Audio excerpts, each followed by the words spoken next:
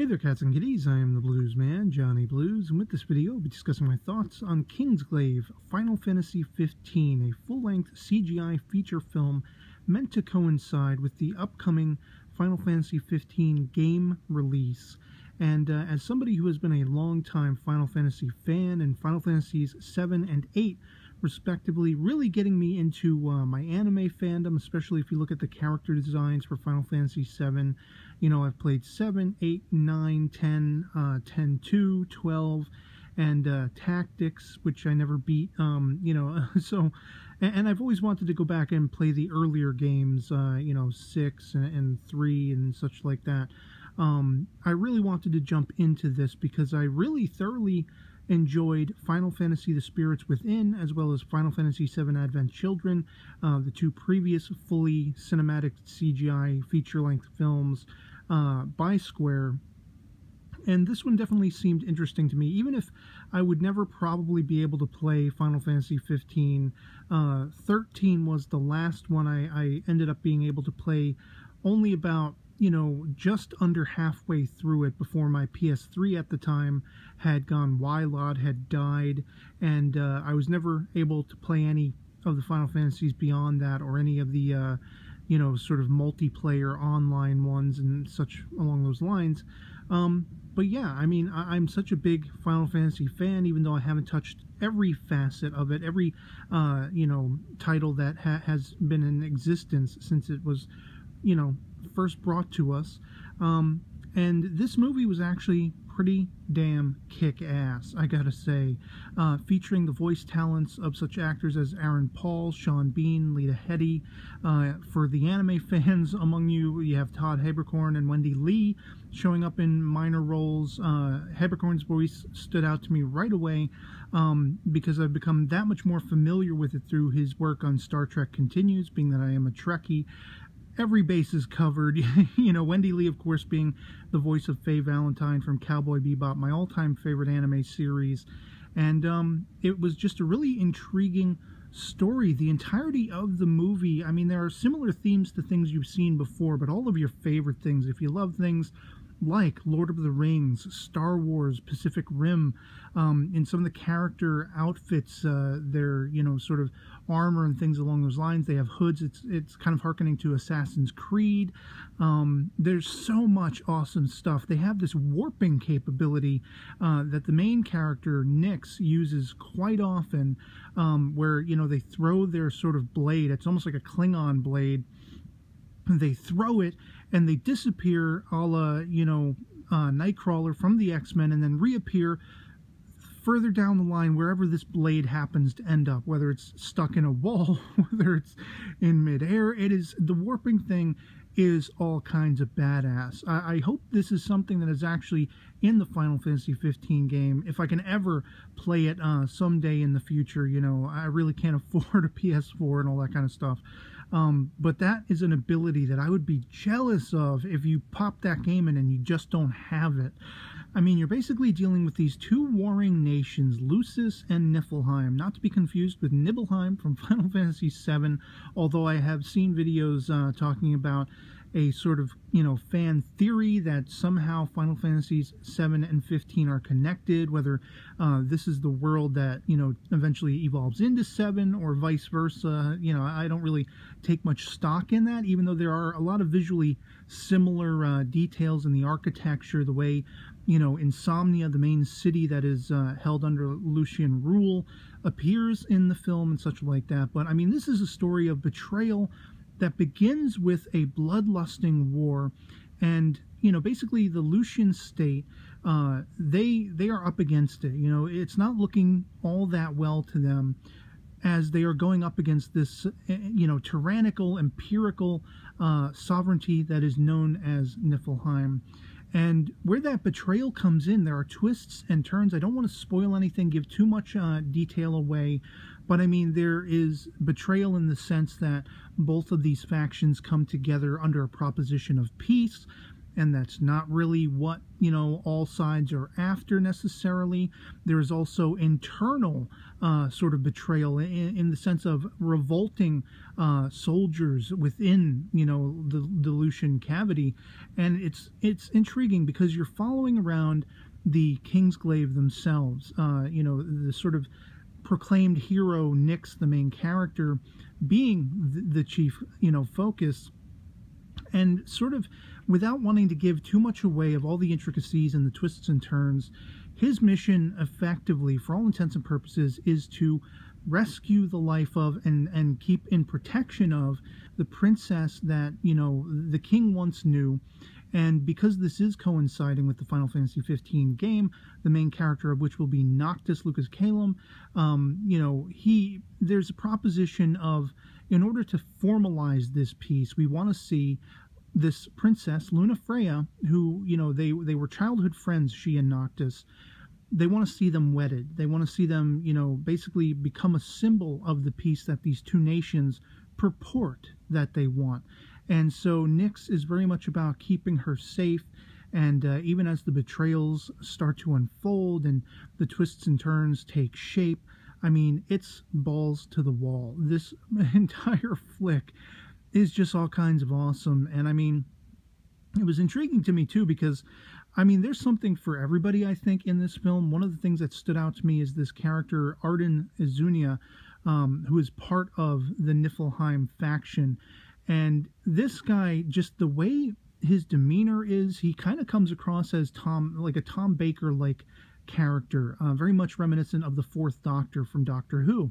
And so, I mean, as I'm saying, I have voice artists from Cowboy Bebop, an actor from Star Trek Continues, a Star Trek fan series, great actors like Lena Headey, who harkens back to the TV series based around the Terminator, franchise that I absolutely loved, and Sean Bean, of course, Lord of the Rings, Aaron Paul. I mean, just so much going on in this sucker, And then you got a character that's kind of akin to Tom Baker. He has a very sort of, I don't want to say that he's necessarily overly flamboyant as a character, but he has those similar bohemian qualities, and his voice, while not sounding entirely like a Tom Baker with a baritone and a sort of, British accent, that kind of thing, he actually kind of reminded me, in his voice, in his vocalization, as being akin to Jeremy Irons, while still having the look of a very Fourth Doctor-esque character. And, I mean, if anyone out there happens to be a fan of Final Fantasy, Star Trek,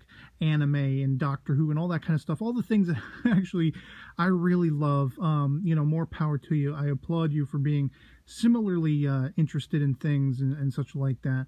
One of the earliest things, though, in this movie that is a minor spoiler, I was really disappointed. As we're following the Kingsglaive, we're mostly focusing on Nyx, his buddy Libertas, which is definitely having, reservations about what their king has led them into, and certain, formalities that go along the lines of attaining this peace. Basically, Niflheim comes in and says, well, look, with the exception of this one city that is the focus of the film, Insomnia, if Lucis gives up all of their, reigning over the rest of the cities of this country, of this land, then there will be peace, and peace will be achieved successfully.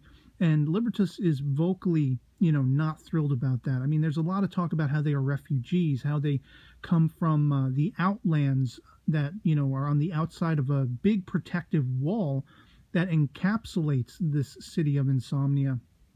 And a lot of the sort of people who were born there and born within the walls, the protective walls, they look down upon the Kingsglaive because they're almost like fodder in this war.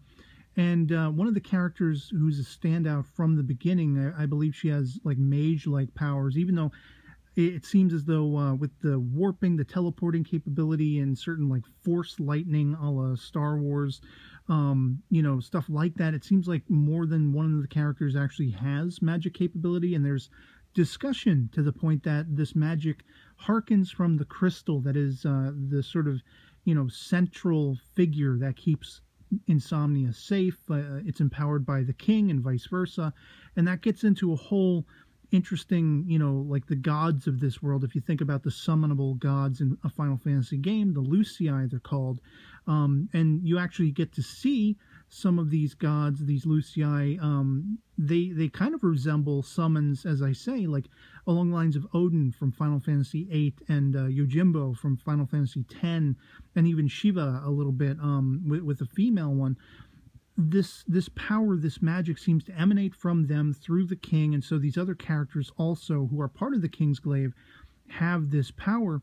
And this chick, Crow, is one of the first characters you meet as a part of almost like the triumvirate focus. And unfortunately, her fate is ill-fated. She is taken out of the story much sooner than I would have wished for, because I thought she was an intriguing character, and I would have loved to have learned more about her, with sort of the bickering that's going on between Nyx and Libertas, where they're not quite seeing eye to eye, and she's sort of the in-between, that kind of stuff. I mean, this movie is just all kinds of badass. And one of the really intriguing things, harkening back to what I mentioned earlier about a sort of fan theory that there could be a link between Final Fantasy VII and 15, respectively, is that one of the demons that is, utilized by Niflheim in this attack at the beginning of the film, and you also see this creature showing up again toward the end of the film, is a giant, basically weapon from Final Fantasy VII. I mean, it looks like exactly like one of the weapons from Final Fantasy VII. And that was exciting to me. I loved all of these little, sort of hallmarks of the Final Fantasy series, the franchise overall, where each individual game is its own story, its own world, unless you have like a Final Fantasy X and Final Fantasy X-2, or Final Fantasy 13 and 13-2. Those are direct continuations in the world that was set up in the first installment of that particular series, whereas you don't really need to worry about that, but there are still crossover hallmarks, things like Chocobo references. There's a speedy Chocobo delivery service van you see, and one of the characters describes, like food as being nothing better than a Chocobo turd, and the idea that you have a giant weapon, as you would see in Final Fantasy VII, And then there are music cues that are great. There's a sort of militaristic march that you hear toward the middle of the film, where both of these nations are, in that purported peace talk, that's basically going on. And you hear that march, and it's just like Nobuo Uematsu's original scoring, going all the way back to one of the earliest Final Fantasy games. And so, yeah, I mean, I'm riding the rails of excitement. I just got done watching this film. I thoroughly enjoyed it. Thought it was all kinds of badass. I could see, honestly, how it might not be everybody's cup of tea, but I just thoroughly enjoyed it. Being a very, like I say, longtime Final Fantasy fan, a fan of the franchise, a fan of their feature film endeavors, love it or hate it. They are very much akin to this film. Not everybody's cup of tea, but I love them. And I just thoroughly enjoyed this movie.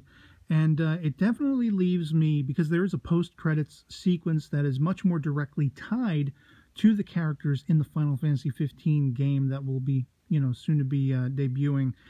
It definitely leaves me wishing I could play that game and I could experience what those characters are going through and see where this all culminates and where this all aligns between the film, its characters, and those characters respectively. And so yeah, I'd love to hear from you guys in the comments below. If you're a fan of Final Fantasy, the franchise overall, if you're a fan of any of the previous films, Advent Children, The Spirits Within, as I am. I know there have been a couple of anime endeavors as well, whether, OVAs or shorts, subjects to an entire series called Final Fantasy Unlimited, which I never actually watched. And or if you've seen this film, if you have interest in this film, if you haven't seen it, love it or hate it, anything goes in the comments below. Just love having that conversation, and I'd love to hear from you. One final note I want to mention is the character that this is all kind of central around, even though Nyx, the Kingsglaive hero, is the main focus of the story. The princess herself, Luna Freya, I thought it was really interesting that you have a name like Luna Freya, and of course there was a Freya in Final Fantasy IX, who was a dragoon. I thought it was really interesting that her character design really harkened back to me Tara Branford from Final Fantasy VI, a game that I only ever got to play a few minutes into, maybe a couple hours into, something along those lines. A few minutes by the length of the game, no doubt. And I always meant to go back to, but unfortunately I had to sell my copy of, so I was never able to. But I just thought that was interesting. Another hallmark of the franchise that is Final Fantasy, having a character that visually harkens back the look of a Tara Branford. And like I say, the weapons and the music cues and all the cool stuff, the chocobo references, everything like that. So yeah, enough of my rambling, enough of my yapping. Let's hear from you guys in the comments below what you thought of this film, if you've seen it, and if you're going to be checking it out at your earliest opportunity if you haven't. Otherwise, that'll be pretty much it for me on this. Hope this video finds you well, and I'll catch you all later. Peace.